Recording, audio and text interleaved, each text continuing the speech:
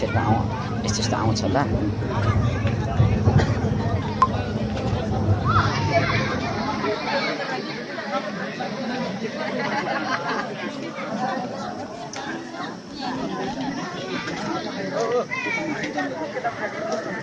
सीधा निकाल्नु पर्छ।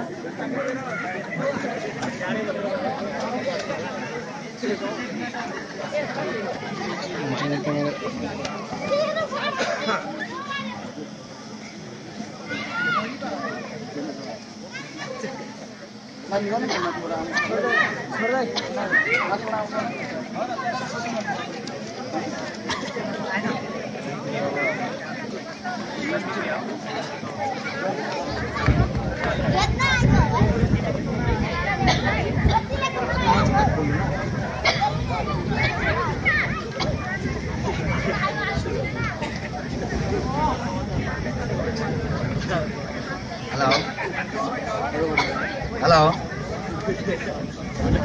Hello. Hello.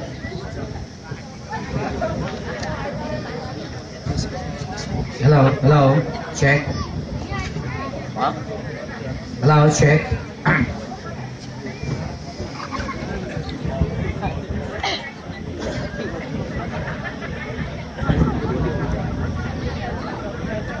Hello. Check.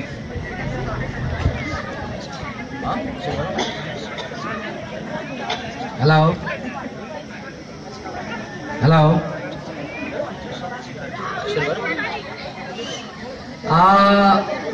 धन्यवाद आजका उद्घोषक युवा विद्यार्थी लिम्बुवानी नेता सुभाष कुदाङ लिम्बुजी र यो अति रमणीय लाग्ने अति पवित्र लाग्ने सिडिङबा गाविस साप्लाखु भन्ज्याङमा हुन गइरहेको संघीय लोकतान्त्रिक राष्ट्रिय मञ्च संघीय लिम्बुवान मञ्च नेपाल चुनाव चिन्ह दाब सहितको खुकुरीका उम्मेदवारहरूको तर्फबाट हाम्रो पार्टीको तर्फबाट भइरहेको चुनावी आमसभाका सभाध्यक्ष पूर्ण ताम्लिङजी, हाम्रो महासचिव जो मसँगै आउनु भएको छ सङ्गम खनालजी र ताप्लेजुङबाट प्रतिनिधि सभा या केन्द्रमा जानको लागि उम्मेदवार हुनुभएका हाम्रो केन्द्रीय अर्थ सचिव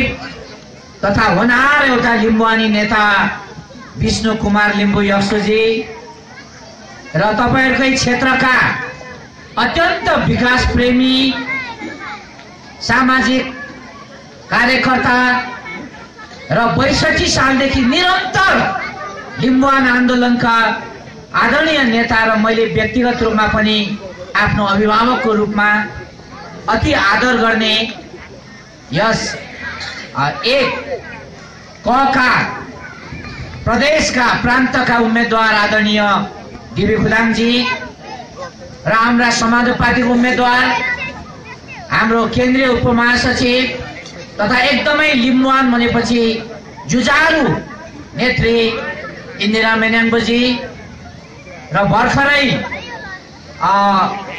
नजिकैको श्रीजङ्गा गाविसबाट एकदमै कम्पिटिसन भोट लिएर ल्याउनु भएका हाम्रा युवा नेता भूपेन्द्र मावजी लगायत हाम्रा जिल्ला कार्यवाहक अध्यक्ष रणदोष ताम्लिङ जो अत्यन्त एउटा बौद्धिक व्यक्तित्व हुनुहुन्छ र मसँगै टोलीमा आउनुभएका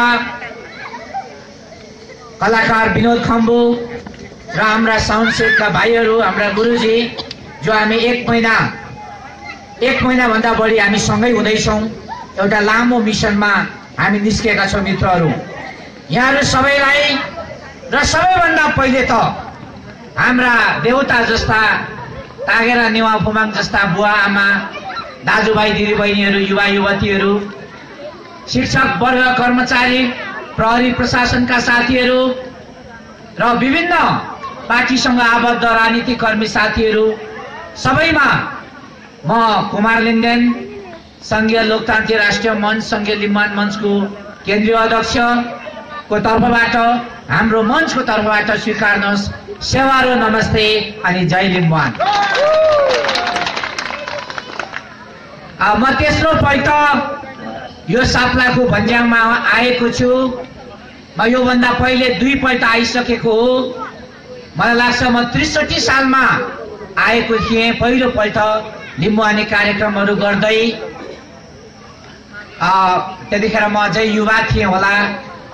म बरु तपाईको ताप्लेजुङ जिल्लाको सबै गाविस घुम्नु भएको छ कि छैन मलाई थाहा छैन, तर मैले ताप्लेजुङ जिल्लाको सबै गाविस घुम्ने सौभाग्य पाएको छु।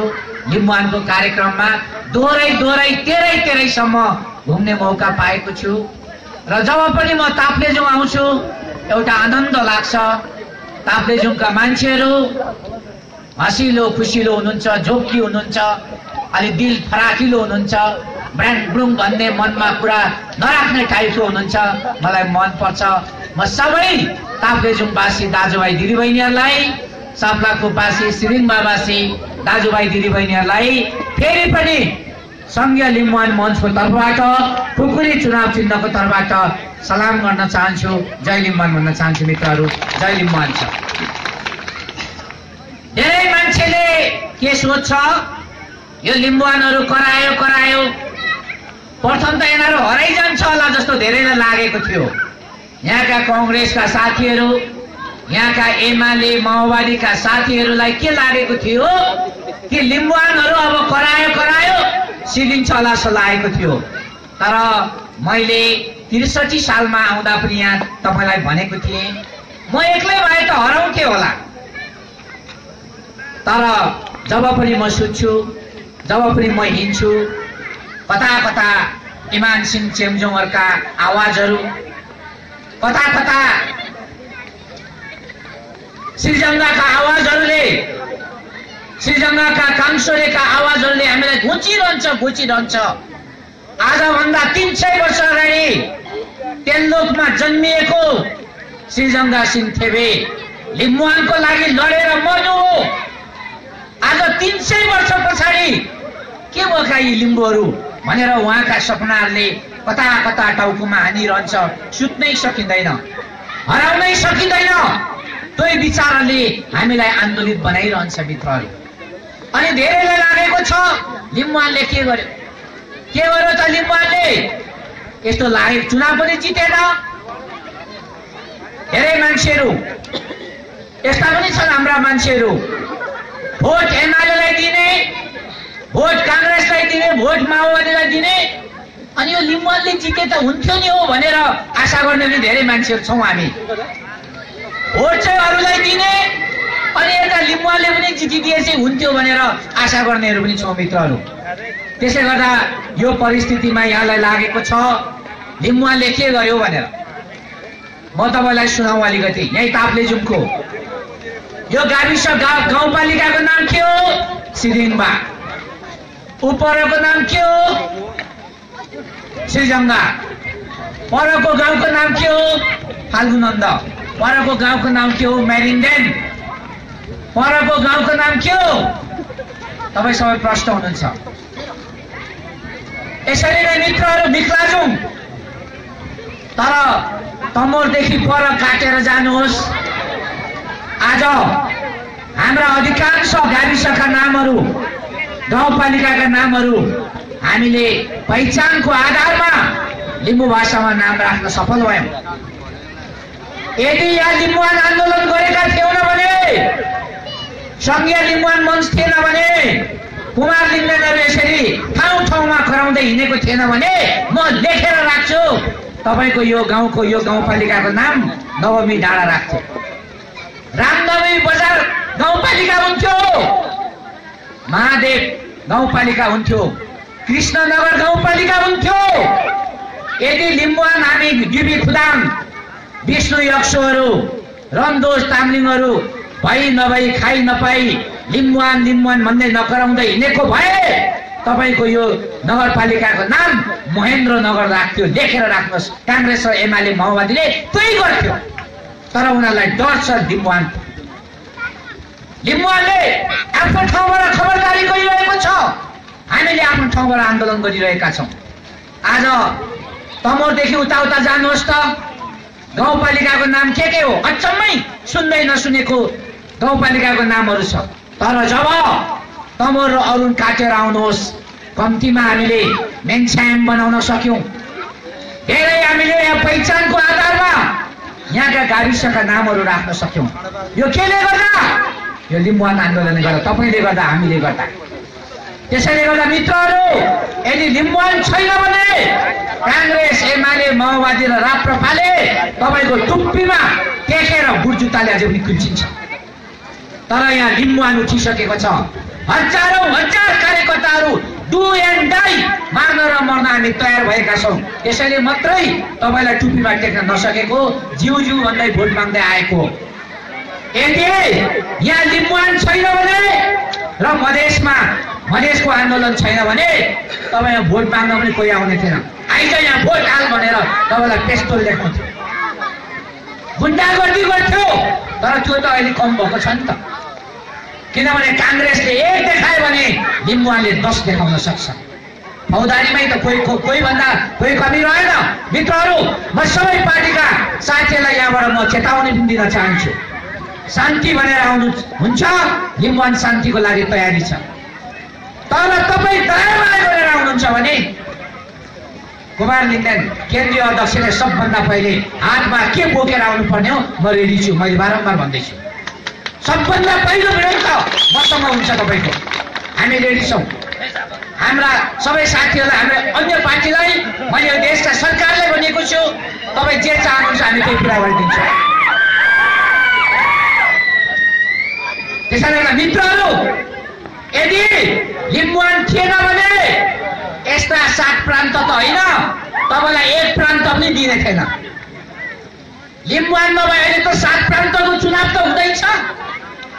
आदाङबे हिजो अस्ति योगेश आयो होला नि त। आदाङबे सेवारो म केन्द्रको, अनि मेरो साथीहरू चाहिँ तल मेरो दासहरू चाहिँ प्रान्तको भन्दै त आयो होला नि त, होइन? आयो होला। भोलि पर्सि के कांग्रेसको पनि आउँछ होला। म चाहिँ केन्द्रको, मेरो 2 जना दासहरू चाहिँ प्रान्तको भनेर आउँछ होला नि त। प्रान्त भन्ने शब्द, संघीय भन्ने शब्द एमाले, कांग्रेस र माओवादीको मुखबाट कहिले सुन्नुभयो? हामीले लडेर ल्यायौँ, तपाईँले लडेर ल्याउनु हो। गिरी फिटाङ्गोले लडेर ल्यायो, रन्तोजले लडेर ल्यायो, इन्दिरा मेनाङ्गोले लडेर ल्याएको हो। यो लाज पनि हुनुपर्छ। जसले एउटा मुखबाट 1 पल्ट संघीयताको कुरा गरेन, मुखबाट 1 पल्ट प्रान्तको कुरा गरेन। हजुर, म प्रदेश र प्रान्तको सांसद हुँ, लाज लाग्नुपर्ने। म चाहिँ राजनीति गर्दिन है, यस्तो लाज। म त मर्छु। म चाहिँ हो भने आत्महत्या गर्छु। 63-64 सालतिर हामी आउँदा यो लिम्बुवान कहाँ हुन्छ, संघीय कहाँ हुन्छ, कहाँ हुन्छ संघीय भनेर भन्ने एमाले, कांग्रेस, माओवादीकै साथीहरू होइन। अब आज संघीयताको चुनावमा, प्रान्तको चुनावमा भोट माग्दै आउँदैछन्। त्यसैले गर्दा दाजुभाइ दिदीबहिनीहरू, लिम्बुवानले राजनीतिक मुद्दा जितिसक्यो। हाम्रो जित भइसक्यो। हाम्रो मुद्दाको वरिपरि कांग्रेस, एमाले, माओवादीहरू लुसुक्कै परेर भिजेको मुसा जस्तो हाम्रो मुद्दाको पछाडि उनीहरू लागेका मात्रै हुन्। यसमा तपाईँ कन्फर्म हुनुहोस्।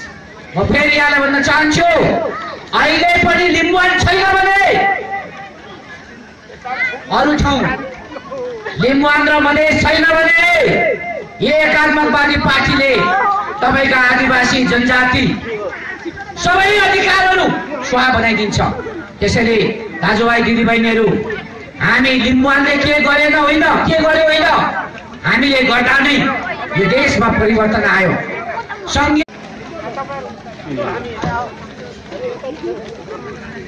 आमाहरू, बुवाहरू, दाजुभाइ दिदीबहिनीहरू, उच्च मनोबल, शेषे साङसाङ, माङ्गेना चोल्लुङ ठुलो बनाएर जानुहोस्। केही जानेको छैन।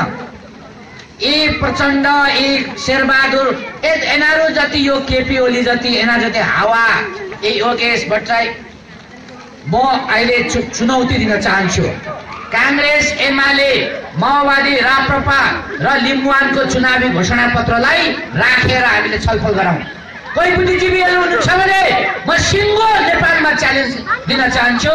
अहिले जुन लिम्बुवानले घोषणा पत्र निकालेको छ र यो चर्चामा पनि छ, यतिको राम्रो घोषणा पत्र कुनै यहाँ पार्टी र कुनै नेताले लेख्यो भने म खुल्ला चुनौती दिन चाहन्छु। मित्रहरू, सक्दैनन् उनीहरू, छैन। यो त्यत्तिकै हामीलाई एउटा हाउगुजी देखाएर अहिले एमाले घोषणा पत्र निकालेको छ, कांग्रेसलाई गाली गरेको छ।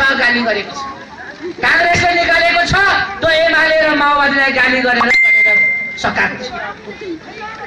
म तपाईँ आमा बुवा दाजुभाइ दिदीबहिनीहरूलाई यो कांग्रेस कम्युनिस्टहरूको यो द्वन्द्वमा तपाईँ किन फस्नुहुन्छ बाबा? साथै भने दुई थरीका बाहुनहरूको क्लासहरूको खाने अंश नमिलेर तपाईँ र मलाई जुदै राखेको छ। तपाईँ किन रूपमा ठेबे हुनुहुन्छ? सिनाममा किन मारिनुहुन्छ? तपाईँ कांग्रेस तपाईँ कम्युनिस्ट भनेर किन रहनुहुन्छ? न यिनीहरूलाई देशलाई हाँक्ने एउटा कुनै सोचाइ छ, न हाम्रो भाषा लिपि संस्कृतिलाई रक्षा गर्ने नासँग कुनै योजना छ। किन तपाईँ लाग्नुहुन्छ? वैयातमा तपाईँ नलाग्नुहोस्। तपाईँको उमेर यो केही आफ्नो लागि सोचौँ, जस्तो मैले सोचे, जस्तो हामीले सोच्यौँ, जस्तो मधेसीले सोच्यो।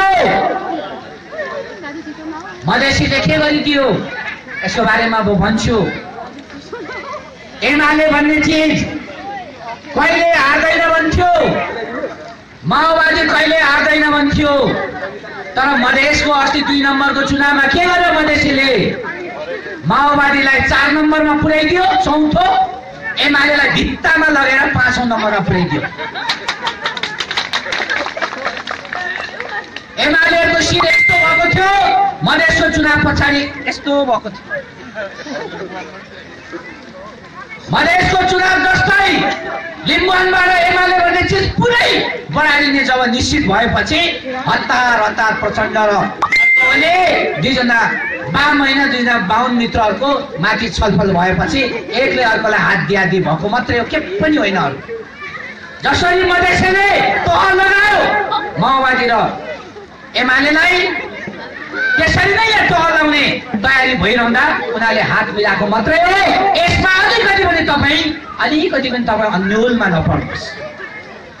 मैले त भन्ने गरेको छु, यो वाम गठबन्धन भनेको 4 र 5 जोड्दा 9 हुनुपर्ने हो, तर 4 र 5 जोडेर 1 भएको। 4 भनेको चौथो, 5 भनेको 5औं जोडेर यहाँ 1 नम्बर हुने यिनीहरूको सपनाको खोले मात्रै हो मित्रहरू।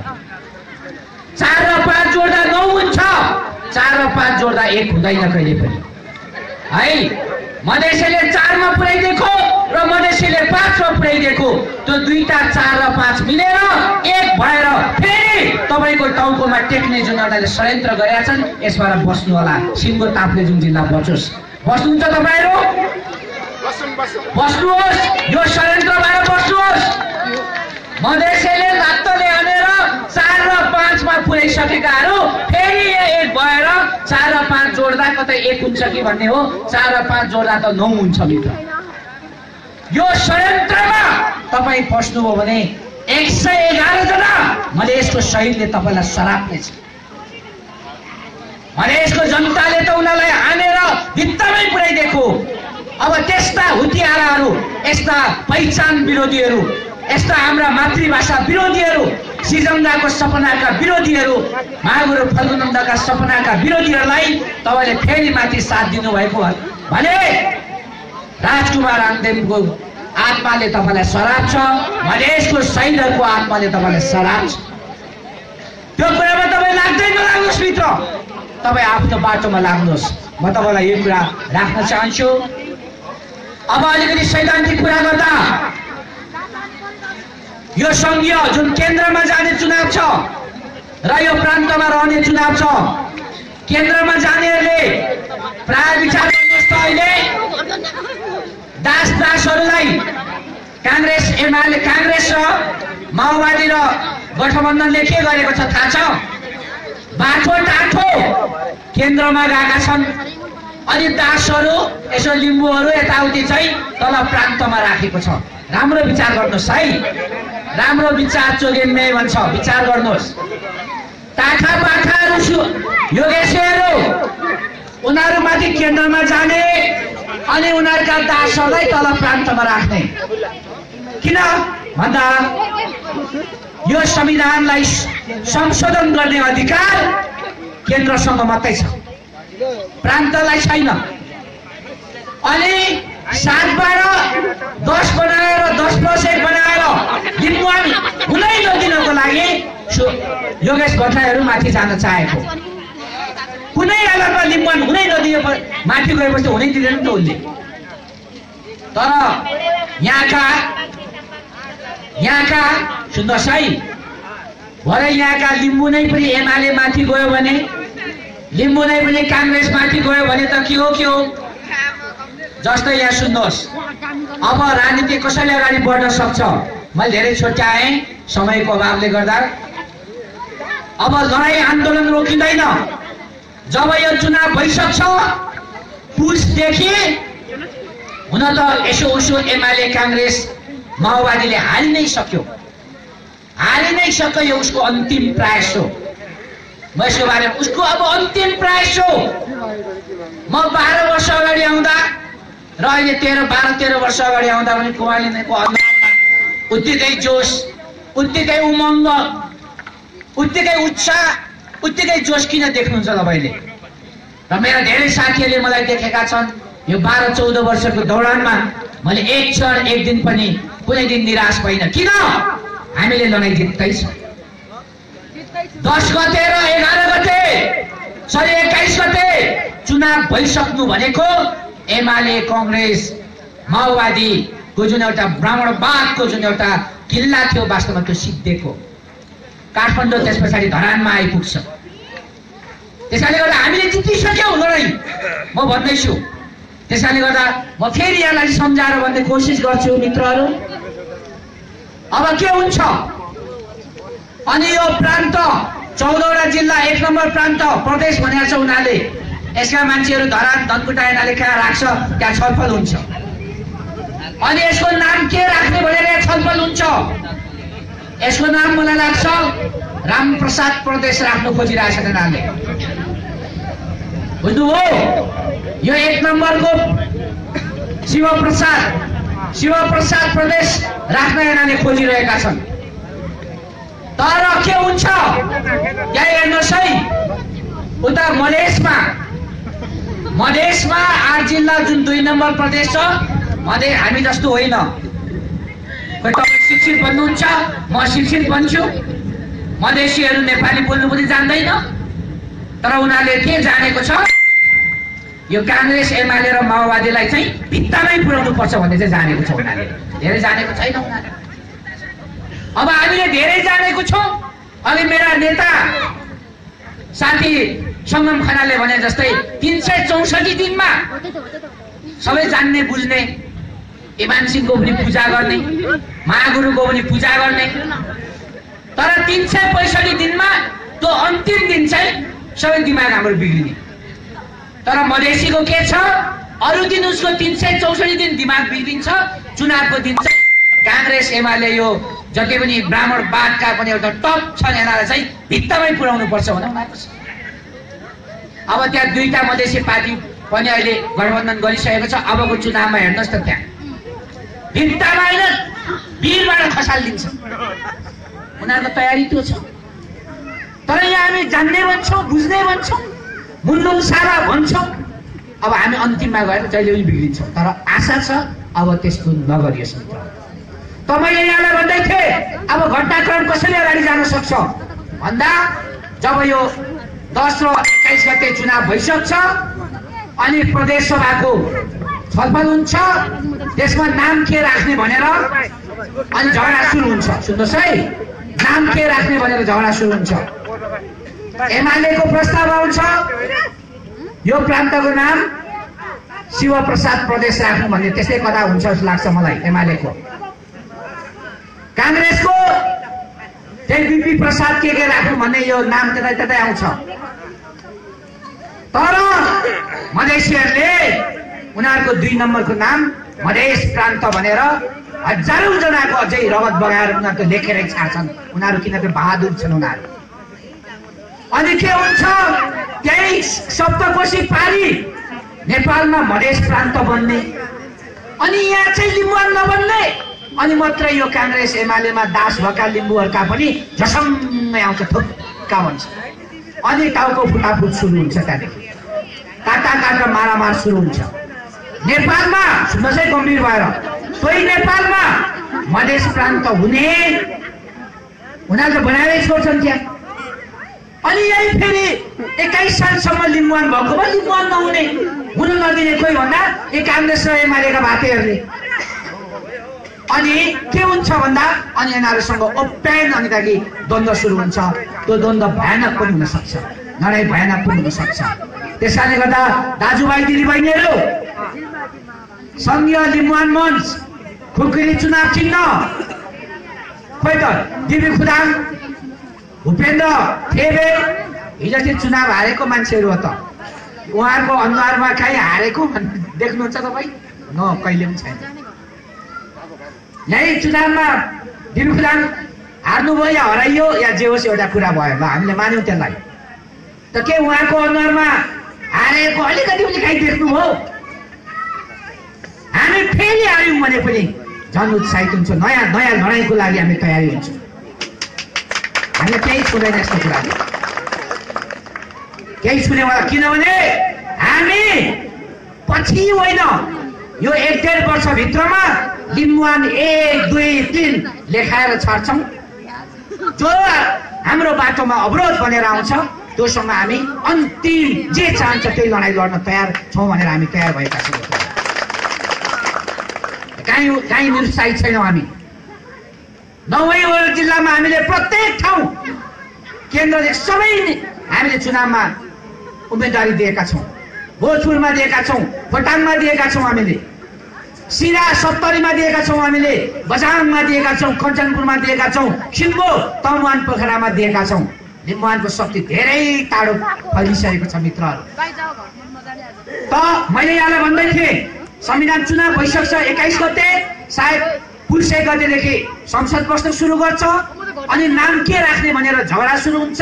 मधेसमा उनीहरूले मधेस घोषणा गरिहाल्छन्। अनि यहाँ चाहिँ लिम्बुवान नदिने भएपछि अनि यहाँ अल्मलिएकाहरू पनि झसङ्गै हुन्छन्, ल यहाँ हुने यहाँ नहुने, अनि टाउको फुटाफुट सुरु हुन्छ। लेखेर राख्नुहोस्, ओपेन सङ्घर्ष हुँदैछ। त्यो लडाइँमा सबभन्दा पहिले म प्रत्येक लडाइँमा निस्केको। मैले प्रहरी प्रशासनलाई, प्रधानमन्त्रीदेखि सबैलाई भनेको छु, सबभन्दा पहिलो गोली कुमार लिङ्गदेनले थाप्छ। मैले बारम्बार भनेको छु।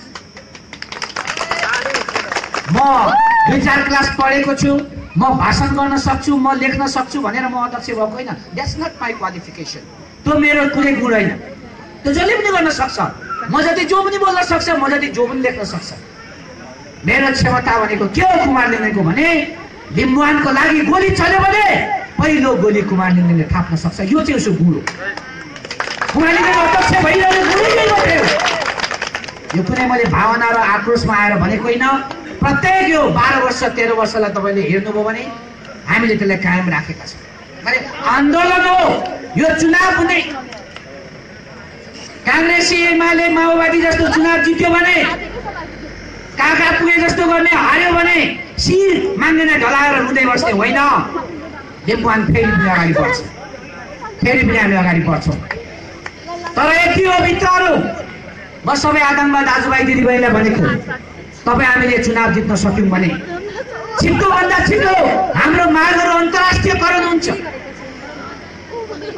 तपाईँले दिबी खुदाङ लड्नुहुन्छ, उहाँ लडाकु लडेर आएको, विष्णु अक्षर लडेर आएको, इन्दिरा नैनाम्बो मुक्साम लालुङहरू लडेर आएको, लड्छौँ हामी। तर उहाँहरूलाई सभासद तपाईँले बनाउनु भयो भने, किनभने उहाँहरूलाई पुलिसले लठी हान्न पाउँदैन। उहाँहरू विद्यायक हुन्छ। त्यस पछाडिको आन्दोलनले, त्यसपछिको लडाइँले नयाँ चरणहरू पार गर्छ। त्यसैले त्यो लिम्बुवान प्राप्तिको लडाइँलाई अझै सजिलो होस् भनेर हामी यहाँ चुनावमा माग्न आएको। धेरै सजिलो हुन्छ, धेरै छिटो हुन्छ त्यो लडाइँ। आउने 6 महिनाभित्रमा त्यो यदि हामीले ताप्लेजुङबाट तपाईँले हामीले डिभिजीहरूलाई, हाम्रा विष्णुजी, हाम्रा इन्दिराजी, मुक्सामजीहरूलाई हामीले पठाउन सक्यौँ भने धेरै पनि पर्दैन हौ। ल यो ताप्लेजुङ हिजोदेखि एउटा जातीय मुक्ति चाहने मान्छेहरूको एकदमै बसोबास भएको ठाउँ, श्रीजङ्गाको बसोबास भएको ठाउँ। श्रीजङ्गा कस्तो मान्छे हुन् थाहा छ? श्रीजङ्गा सिंह थेबे, जो 300 वर्ष अगाडिको कुरा हो। उनले उपत्यकाको काठमाडौँको अन्तिम राजा जयस्थिति मल्लसँग चिठी लेखालेख गरेका थिए। श्रीजङ्गाले पनि राजालाई जयस्थिति मल्ललाई तपाईँ भनेको छ र जयस्थिति मल्लले पनि त्यो चिठीमा तपाईँ भनेर उसलाई लेखेको छ। कस्तो राजाले सम्म आजभन्दा 300 वर्ष अगाडि राजाले सम्म तपाईँ भन्ने मान्छे कत्रो विद्वान थियो होला। सारा तिब्बतका लामाहरू आए, सारा तिब्बतका लामाहरू, सारा सिक्किमका लामाहरू आएर श्रीजङ्गलाई ढोगे, सम्झाए हाम्रो यो लामा धर्म तिब्बती लिपि यो लिम्बुवानमा पढाइदेऊ गुरु भनेर सबैले श्रीजङ्गलाई ढोके। तर पनि श्रीजङ्गले मान्नु भएन, किन श्रीजङ्गा अत्यन्त विद्वान, अत्यन्त प्रभावशाली मान्छे। अनि उहाँले के भन्नुभयो, तपाईँको कुरा ठिक छ तर हाम्रो लिम्बुवानमा आफ्नै लिपि छ भनेर यो जुन श्रीजङ्गा लिपि यो त 8औं 7औं 8औं शताब्दीमा यो विकास भइसकेको थियो। अनि दोस्रो श्रीजङ्गा जो 300 वर्ष अगाडि जन्मिनु हो उहाँले यसलाई फेरि उत्थान गर्नुभयो र उहाँले तिमीहरूको राम्रो भए तापनि हामी आफ्नै पढाउँछौँ भनेर उहाँले पढाउनु सुरु गर्ने क्रममा उहाँलाई लगेर सिक्किमको मार्तन गाउँमा तेरो कुरा परिवर्तन गर्छस् कि मारिदिउँ भन्यो। उहाँले हाँसी हाँसी म लिम्बुवानको कुरा छोड्दिनँ, लिम्बुवानको पहिचान छोड्दिनँ, बरु मार्छौ भने मारिदेऊ भनेपछि उहाँले छातीमा तीर थाप्नु, सयौं तीरले उहाँ मारिनु। 300 वर्ष अगाडिको कुरा। अनि त्यस्तो जिल्लाको बासिन्दाहरू हुनुहुन्छ तपाईँहरू होइन, त्यस्तो पानी खाएको ताप्लेजुङेहरू तपाईँहरू हुनुहुन्छ। अनि एमाले काङ्ग्रेसको त झुटो आश्वासन, त्यो पनि पहिलोपल्ट आश्वासन दिएको हो कि भन्दा त यसो भुलिँदा पनि ठिकै हो। 30 वर्ष भइसक्यो तपाईँलाई झुक्क्याउँदा झुक्क्याउँदा झुक्क्याउँदा झुक्क्याउँदा अब फेरि पनि झुक्किने तपाईँ युवाहरू, तपाईँ युवतीहरू अब फेरि पनि झुक्किने के छ कार्यक्रम? एमालेको घोषणापत्र, काङ्ग्रेसको घोषणापत्र हेर्नुहोस्, एक आपसमा बाजा बाज र गाली गलोज बाहेक केही छैन।